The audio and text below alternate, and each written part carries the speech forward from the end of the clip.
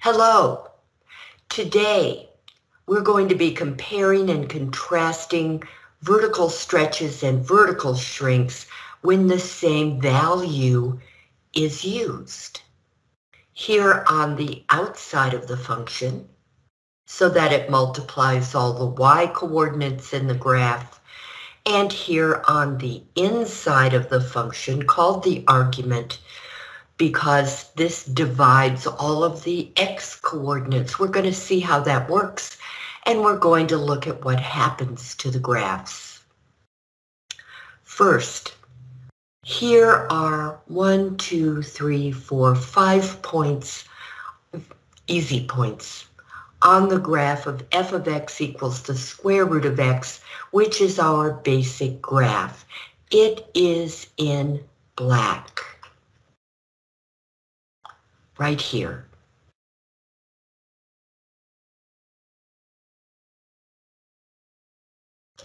The red graph is a vertical stretch. Let's look at that one first. This 5 will multiply all of the y coordinates.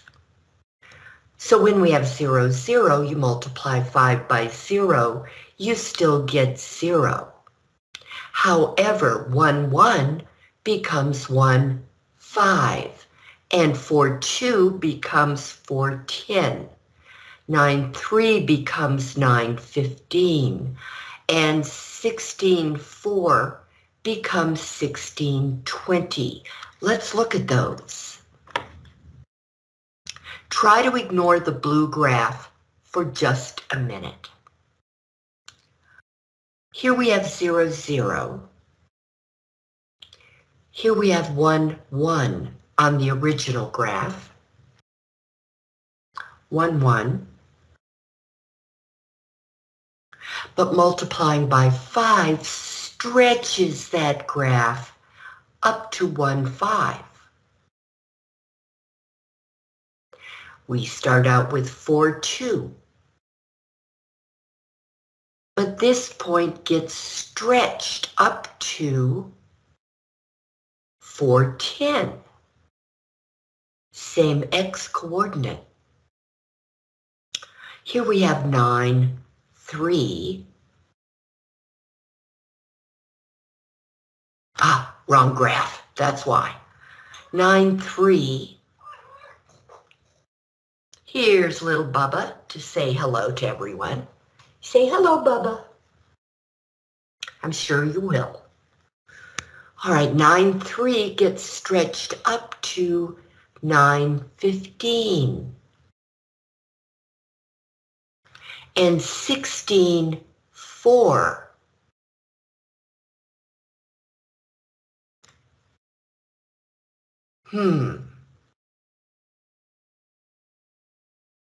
Yes, yes, yes. There you go. 16, 4 is stretched up to, let's pull over a little bit. 16, 4 is stretched up to 16, 20. So vertical stretches are actually very straightforward. This graph is just the stretched version of this graph. Now let's look at a horizontal shrink. We're going to use the same number 5. But now it's under the radical with the x.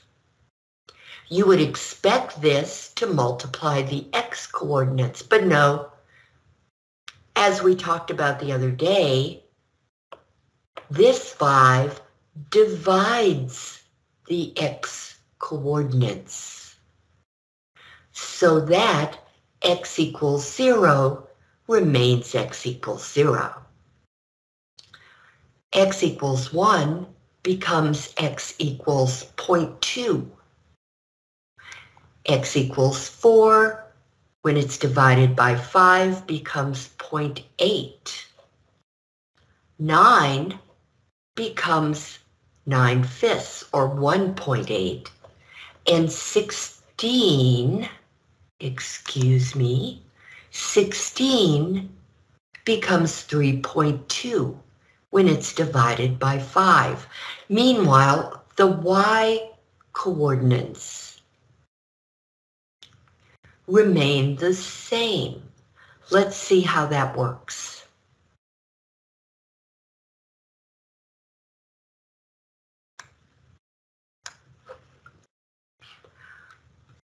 Zero zeros remain 0, 0. 1, 1 is dragged backwards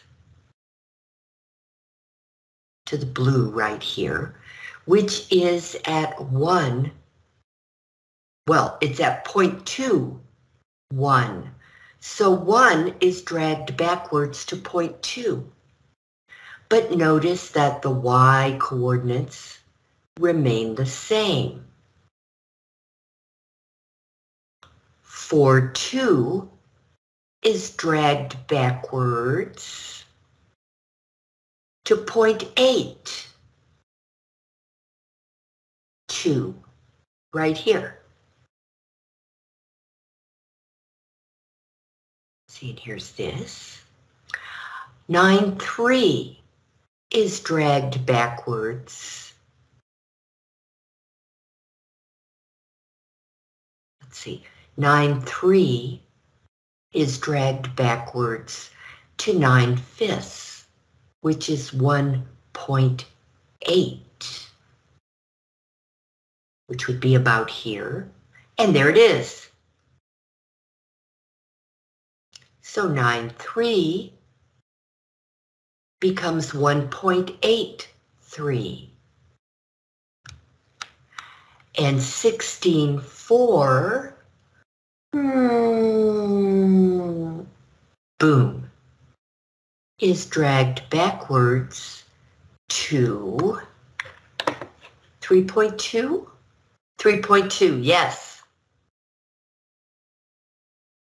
So now we have 3.24. You see that the x coordinates are all getting scrunched. A very technical term. And that's the difference of the effect of this 5, a number bigger than 1, on a vertical stretch and a horizontal shrink. It all depends on position. Okay, now let's compare and contrast a vertical shrink with a horizontal stretch. And here are our 3 graphs right here. As you can see, the basic graph is now the highest. This is y equals the square root of x. Okay, now here, well here, yes, we do the red one first. All of the y coordinates here are going to be multiplied by 0.5, which is 1/2. So 0 times 1/2 is 0. 1 times 1/2 is 1/2. 2 times 1/2 is 1. 3 times 1/2 is 1.5. And 4 times 1/2 is 2. Notice how all of the y coordinates become smaller. In fact, they become smaller by half. Let's look. We're going to compare the black graph with the red graph, which is y equals 0.5 times the square root of x. So in the basic graph, we're going to have 0, 0. Of course, they all go to 0, 0. Now 1, 1. Here's 1, 1 on the basic graph. But now here, that's been shrunk down to 1, 1/2. And here's 1/2. Or 0.5, same thing. Now we have 9, 3. 4, 2. Let's do that one first. 4, 2 on the basic graph. But that's been shrunk down by half. What is 1/2 of 2? It's 1. So now we have the 0.41 instead of 4, 2. Instead of 9, 3, we have 9, 1.5. 1.5 is half of 3. So let's write that right here. 1.5.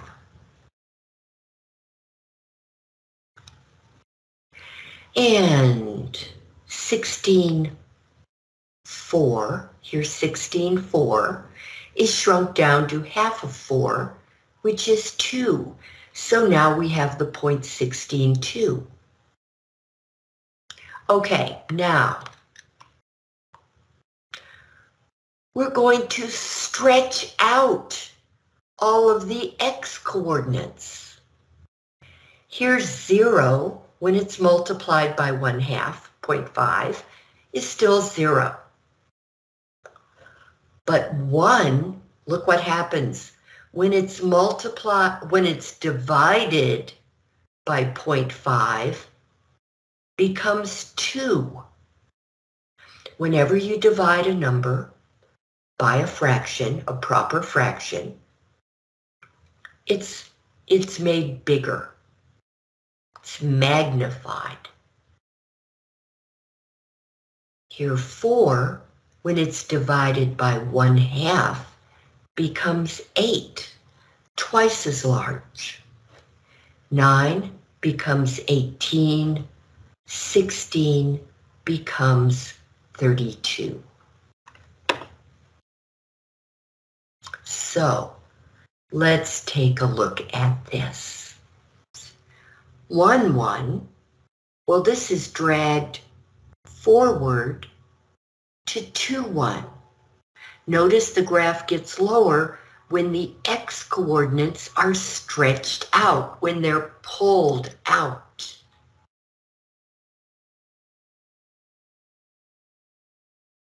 Okay, 4, 2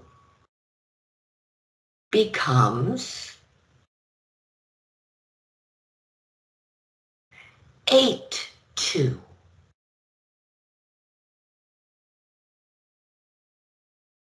And 9, 3 is pulled out to 18, 3.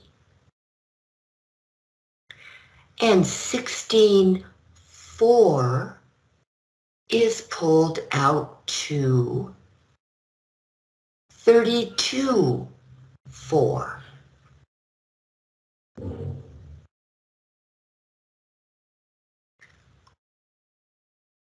Because when you divide 16 by 0.5, you get 32.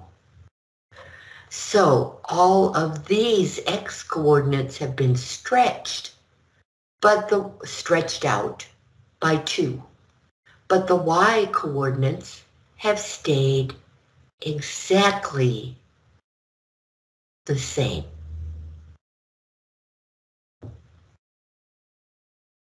How about that?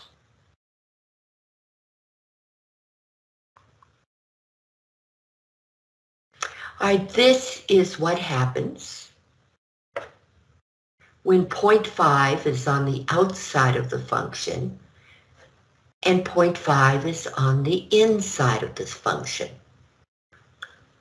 It's a vertical shrink here because it lowers all the y coordinates. But we have a horizontal stretch here because all of the x coordinates are stretched out. And that's our story. That's what we get. Our story, and I'm sticking to it, of the whole story, really, of vertical stretches and horizontal shrinks, and vertical shrinks and horizontal stretches. They're not exact opposites at all. We have 3 different graphs and 3 different graphs, which means that vertical stretches, horizontal shrinks, vertical shrinks, and horizontal stretches all have different effects on the basic graph. Okay, talk to you later. Bye-bye. I hope this helps you understand transformations a little better.